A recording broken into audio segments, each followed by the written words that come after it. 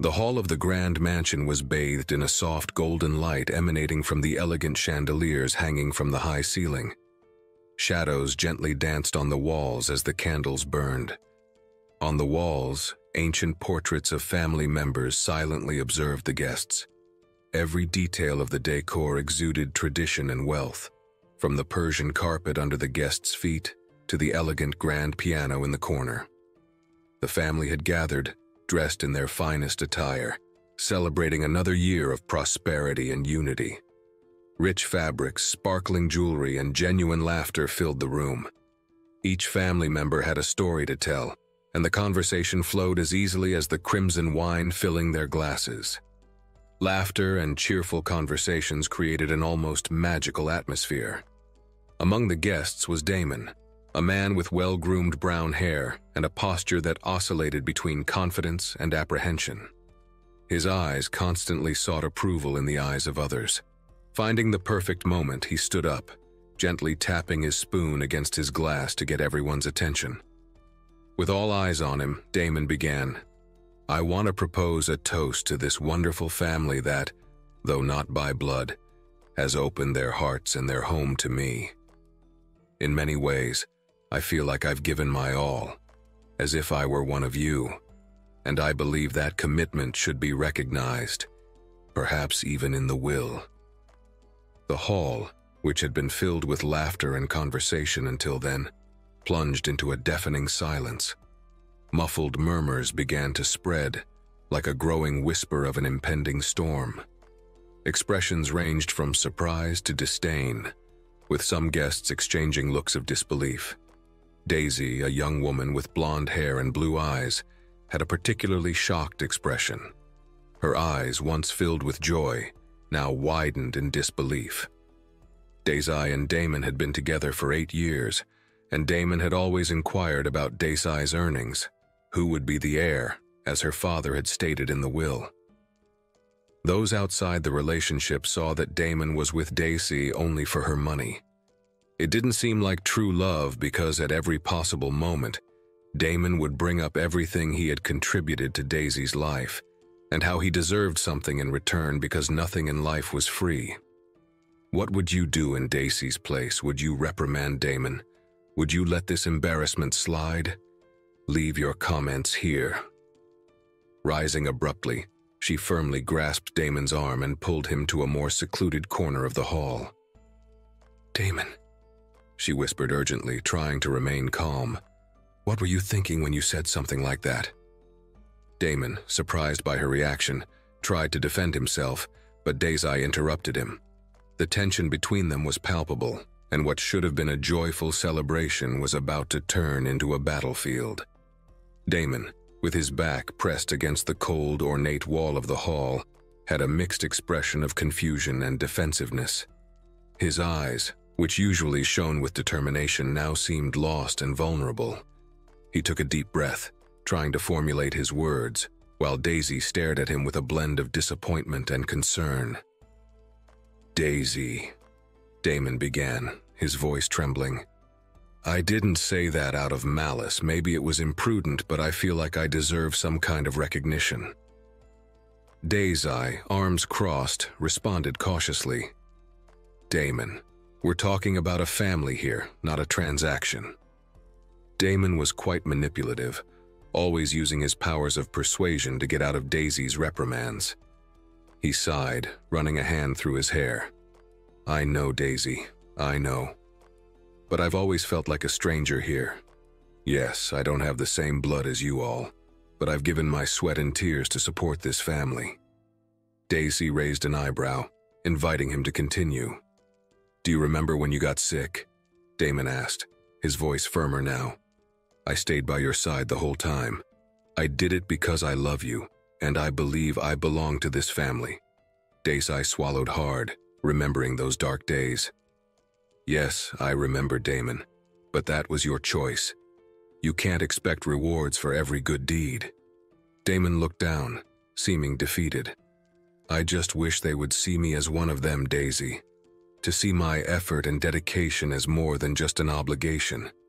I feel like I've given my all to this family, and moments like this make me wonder if I'll ever truly be accepted. Damon always played the victim, hoping Daisy would give in to his whims. Daisy sighed, approaching and placing her hand on his shoulder. Damon, I see your effort, and I'm grateful for everything you've done. But you can't measure love and acceptance in tangible rewards. Damon nodded slowly, both of them enveloped in reflective silence as the murmur of the hall continued in the background. The way Damon framed their relationship as a deserving item in the will sounded very arrogant and self-serving, but Damon continued to try to defend himself. Daisy, feeling the weight of Damon's words, paused for a moment, looking at him with eyes overflowing with emotion. The chandelier's light illuminated her face, creating shadows that emphasized the seriousness of the moment. She took both of Damon's hands, cold and trembling palms, and squeezed them gently. Damon, she said, her voice soft but firm, I understand your past and all that you've been through. However, love and kindness aren't commodities. They can't be quantified and repaid like a debt. Damon pulled his hands away, his eyes darkening. It's easy for you to say that, he retorted, his voice tense. You grew up surrounded by love, by a caring family. Me? I've always been alone. Every step I took, every decision was a calculation. Everything always had a price. Damon used his lonely past and family abandonment to manipulate Daisy. Daisy looked at him, trying to find the Damon she knew and loved in the depths of those troubled eyes. Damon, I'm not denying your struggle. I acknowledge your scars, but that's exactly the point. The love I offered you, that my family offered you, was never conditional. It was never about what you could give us in return. Damon shook his head, his hair falling disheveled over his forehead. I know I shouldn't, but it's hard for me not to see everything as a transaction. When you have no one to care for you, when you have to fight for every scrap, you start to see the world differently. Daisy approached him, trying to bring the man she knew back from that darkness. But you have someone now, Damon. You have me, and that has never come with a price. Damon looked at her, his eyes now glistening with tears. He felt torn between his past pain and the present love that Daisy offered him. I just want to belong, Daisy, he whispered, his voice broken. Daisy wrapped her arms around him, holding him tightly. And you do belong, Damon. But you need to understand that true love doesn't come with price tags. The atmosphere was already tense between Daisy and Damon when the imposing figure of Daisy's father appeared at the entrance of the room. Mr. Hawthorne, a tall man with gray hair and an air of authority, had an aura that commanded respect. His face was a mask of disapproval, and his cold eyes were fixed on Damon like two sharp daggers. It seems I've arrived at an opportune moment, Mr. Hawthorne said, his deep voice resonating in the silent hall. He took a step toward Damon, who involuntarily stepped back. Daisy, trying to defuse the situation, began, Father, it's not what you... But Mr. Hawthorne interrupted her with a hand gesture. No, Daisy. It's time for some truths to come to light. Damon swallowed hard, feeling like a cornered animal. Mr. Hawthorne, You what? Plan to use my daughter to enrich yourself? You think I didn't notice your constant inquiries about our assets? The discussions we had about properties and money? Mr. Hawthorne spoke, each word laden with accusation. The room fell into a deathly silence, with other family members watching. Some with expressions of shock, others with sympathetic looks toward Daisy.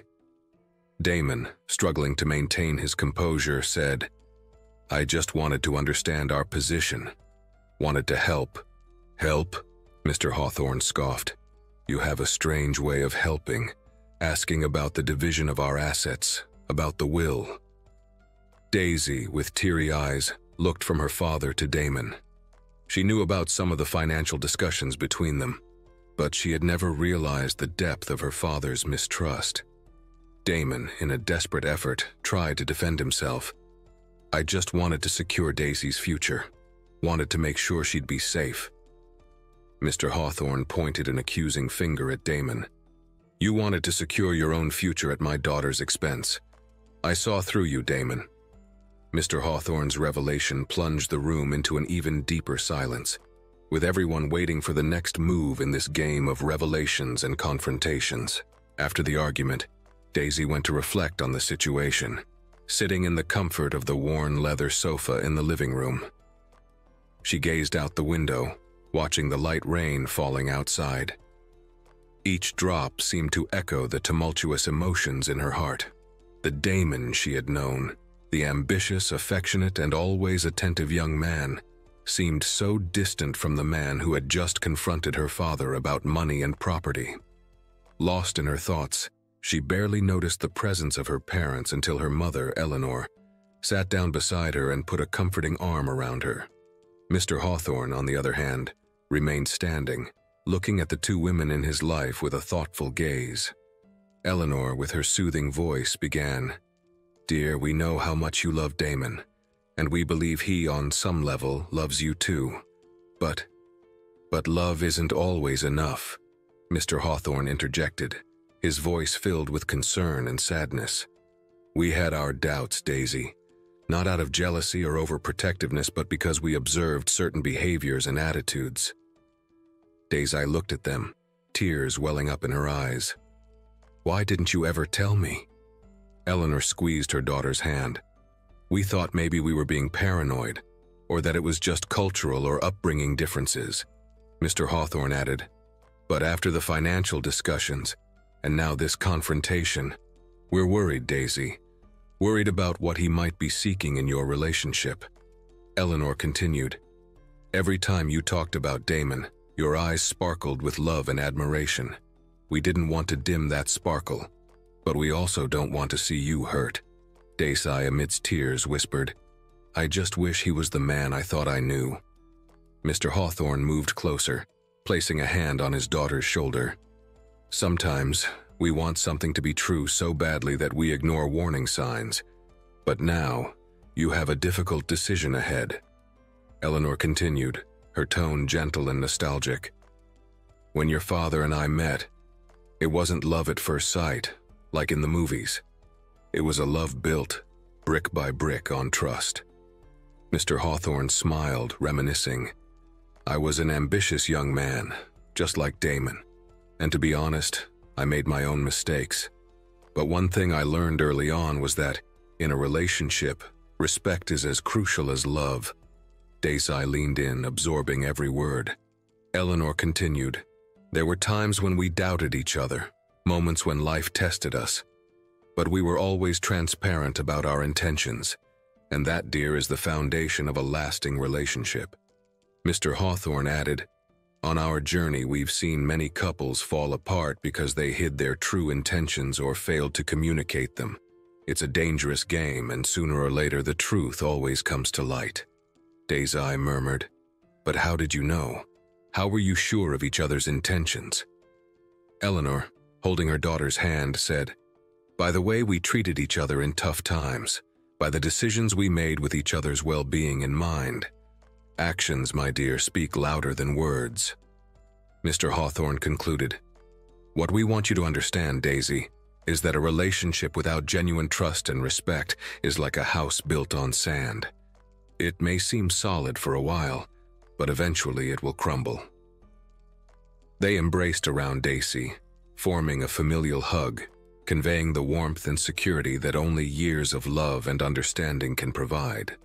And Daisy realized that regardless of the decision she made, she would have her parents' unwavering support. The day was about to come to an end when the door of the Hawthorne mansion was gently knocked. Daisy, still lost in her thoughts, got up from the sofa to answer it. As she opened it, she found Damon, shoulders slumped, eyes downcast, and a bouquet of red roses in his hands, the petals looking as vibrant as his own emotional turmoil. "Daisy," he began with a trembling voice, raising the bouquet toward her. "I'm so sorry. I lost control." She gazed at the flowers, then at his eyes, searching for sincerity. He continued, "I let my insecurities and alcohol get the best of me. I never meant to hurt you or your family." Before Daisy could respond, the imposing figure of her father appeared in the hallway. He stood beside his daughter, watching Damon with a mixture of disdain and compassion. "Damon," Mr. Hawthorne began, his voice firm but not hostile. "Falling in love can be an excuse for many things, but it can't be a free pass to betray someone's trust." Damon swallowed hard, the weight of his almost father-in-law's words sinking in. "I know, sir," he admitted.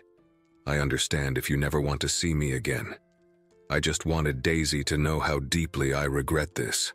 Mr. Hawthorne stepped a bit closer, his eyes locked on Damon. "Life teaches us in many ways, son. Some lessons are harder than others. But remember, once trust is broken, it's almost impossible to rebuild." Damon nodded, his eyes starting to fill with tears. "I understand. I just hope that with time you might forgive me." Daisy, emotional and torn, finally spoke. "Damon, we had good times, and I will always cherish them. But now it's time for each of us to go our own way." With one last look at Daisy and a respectful nod to Mr. Hawthorne, Damon turned away, leaving behind not only the bouquet, but also a chapter of his life that he would forever regret tarnishing. The next day, as twilight filtered through the curtains, Daisy called Damon to the Hawthorne Mansion's patio to have a private conversation. The place, once the stage for countless laughs and shared moments, would now serve as a witness to a conversation neither of them had ever imagined having. With the night breeze playing with her hair, Daisy looked deep into Damon's eyes. "Damon," she began, her voice trembling but determined. "We've shared incredible moments together, moments I will cherish for the rest of my life. But," Damon interrupted. "Daisy, I know I messed up, and I know words may not mean much now, but..." She gently raised a hand, signaling for silence. "Let me finish, please." Taking a deep breath, she continued, "There was a solid foundation in our love, something I believed to be unshakable. But actions have consequences, and I feel like that foundation was cracked." Damon swallowed hard, his eyes blinking rapidly to contain tears. "I never wanted to hurt you, Daisy. You have to believe me." "I believe you didn't want to, Damon, but intentions and actions are two different things. The words you said, the decisions you made, they didn't come out of nowhere. They came from somewhere inside you. And that scares me." There was a palpable intensity between them, an electric charge of unspoken emotions. I always felt like I had to prove something," Damon confessed. "Not just to you or your family, but to myself. I wanted to be worthy of you, and I lost sight of what really mattered." Daisy nodded, her emotions swirling. "I understand the insecurity, Damon. We all have our demons. But love isn't a transaction. It can't be weighed or measured, and it certainly isn't something you can demand as payment." For a long moment, the only sound in the patio was the distant murmur of a fountain and the gentle chirping of crickets. Finally, Damon whispered, "What do we do now?" With a sad yet firm sigh, Daisy replied, "We learn, Damon, and we move on, separately." The Hawthorne Mansion still echoed with the farewell between Damon and Daisy. The golden rays of the sunset illuminated the hall, casting long shadows on the marble floor. Facing the large window overlooking the garden, Daisy was lost in thought, her eyes fixed on the horizon. Her father, Mr. Hawthorne, watched her from a distance, his expression filled with understanding and a hint of sadness. He approached, putting a comforting arm around her shoulders. "My dear, life is made up of moments, choices, and consequences." She looked at him, her eyes red and swollen, but with a spark of determination. "I know, Dad.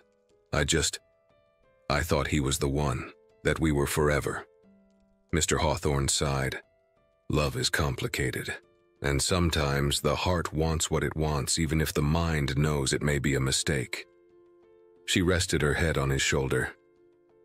"How did you know? How do you and Mom always seem to make the right choices?" With a sad smile, he replied, "Not always, Daisy. We've made our own mistakes, faced our own demons, but over time, we've learned to listen to our intuition, pay attention to the signs, and, most importantly, recognize when we're on a path that isn't meant for us." She pulled back slightly to look into his eyes. "And what do you do when you realize that?" He shrugged. "Sometimes you have to find the courage to say goodbye, even if it hurts, even if it feels wrong. Because in the end, you have to do what's best for you, and sometimes the hardest path is the right one to take." She nodded, absorbing his words. "Thank you, Dad. I don't know what I would do without you." He pulled her into a tight hug. "And I don't know what I would do without you, my dear. Always remember that you are strong, brave, and deserving of the best that life has to offer." The last lights of dusk painted the sky in shades of orange and pink, while birds sang their evening song. In the heart of the extensive hawthorn garden, Daisy sat on a wrought iron bench, surrounded by blooming rose bushes. The gentle scent of roses filled the air, and the sound of a nearby fountain created a soothing melody. She caressed a rose in her hand, her fingers delicately brushing the velvety petals. Her eyes, once clouded by a whirlwind of emotions, now shone with a light of determination and introspection. There she was, contemplating her relationship, the advice her parents had given her. She had taken a cold shower and awakened to life. She thought to herself that it didn't always pay off to have a relationship if it literally had a price. Beside her, a familiar figure appeared, her mother, Eleanor, a woman who always had the best advice. "It seems like you've had some important lessons recently, my dear." Daisy raised her eyes, meeting her mother's wise gaze. "Yes, Mom. Life has a funny way of showing us things when we least expect it." Eleanor nodded, sitting beside her. "The heart, as strong as it may be, can be deceived. But what have you learned from all of this?" There was a pause as Daisy searched for the right words. "I've learned the importance of intuition, of not only listening to what my heart says, but also the wisdom of those who care about me. I've realized that loving someone doesn't mean ignoring the signs or compromising my own integrity." Her mother smiled. "And that's how it should be. Our experiences, whether good or bad, shape us, strengthen us. The key is to carry the lessons with you." Daisy took a deep breath, the fresh scent of earth and flowers filling her lungs. "And above all, I've learned that I need to empower myself, to trust my own wisdom and discernment. I can't rely on another to show me the way." Eleanor put an arm around her daughter's shoulders. "You are a strong woman, Daisy, and in time, you'll see that every choice, every step taken, was necessary to shape the incredible person you're becoming." Both sat there, the garden witnessing their moment of connection and reflection, as the night deepened and the stars began to twinkle above them.